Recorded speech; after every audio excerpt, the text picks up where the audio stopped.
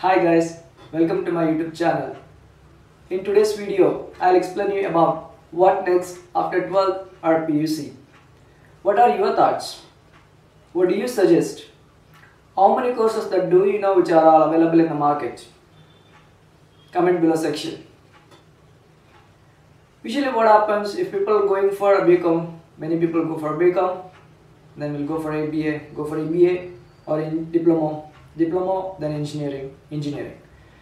But people are failed to understand that there are so many courses are available in the market but they don't know it. So what I have done is I have collected a bunch of courses and its specializations. Let's go in detail about this. So before knowing how many courses are available in the market, we should understand what are all the strengths and weaknesses of a child being a parent or being a senior. Let's ask a couple of questions to ourselves. How do I help my child to choose the right career option after school? What are different career options after 10th, being a proactive? What are the different career options available after 12th at the right time? My child is not good at maths. Will a lot of stream get closed for him if he leaves maths after 10th?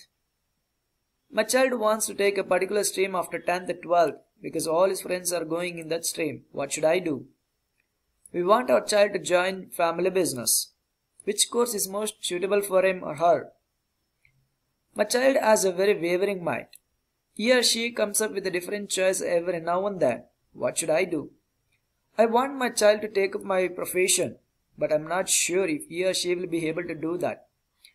If we ask questions to ourselves, so we can able to help the youngsters at the right time for the right courses according to their requirement. Let's take a look at this chart. There are more than 10 courses available in the market, but very few people know about this. As I said, usually what happens, majority of the people will go for commerce and then do MBA, or will go to a diploma and then do engineering. But when you look at this chart, right, we will have an option for medical courses, paramedical diploma, engineering, humanities, management, commerce, BSc, law courses and CA, that is Chartered Accountant. Let's take an example of commerce course itself. When people go for a commerce, they only think about BCom, BBA or BBM regular. But there are many more certified courses in it where you can consider and enroll for it. Say CA, CMA, CS, CFA, FRM, like this.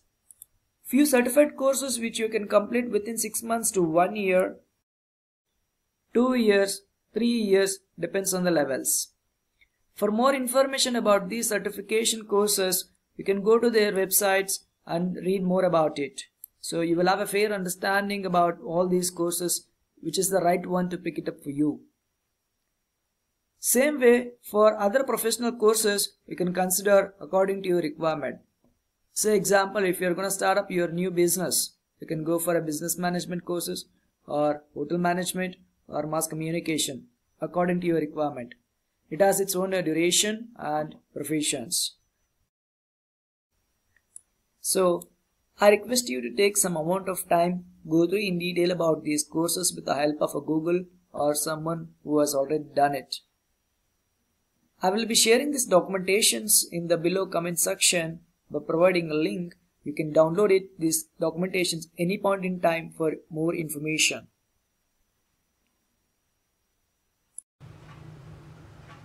So guys, now you know how many courses are available in the market and what are all its specializations. Why can't you do some certified courses instead of doing some regular? You can do a regular or distance courses for 2 years, but by the time you finish that, you will have your 1 or 2 certified courses. In this competitive environment, the organizations are looking for who are certified. They are paid more. For them, opportunities are more. I request you to do some research on these and get some certified. Thank you for watching. If you like my video, kindly subscribe the below button for more videos. Have a great day.